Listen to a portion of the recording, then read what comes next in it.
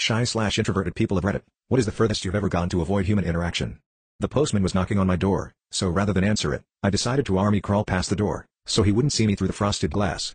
Then he pushed open a letterbox, and saw me splayed across the floor. Getting off the bus at the wrong stop and walking because I pressed the stop button too soon and didn't want to tell the driver. I went on a 3-week camping trip to avoid 2 family reunions. Was 5 minutes late to school, so I decided to skip school altogether that day to avoid the awkward class entry. When I was in the military, I volunteered for a deployment to get out of going to a wedding. Hid under a bed while a real estate agent showed a couple around my flat. Couldn't be bothered to go out but can't stand small talk, so decided to lay low. I had a cup of tea, cushions, a Nokia with Snake on it. I was quite happy under there. They were 25 minutes late. I guess I was under the bed for just over an hour. Fear to sneeze. I was in my early 20s.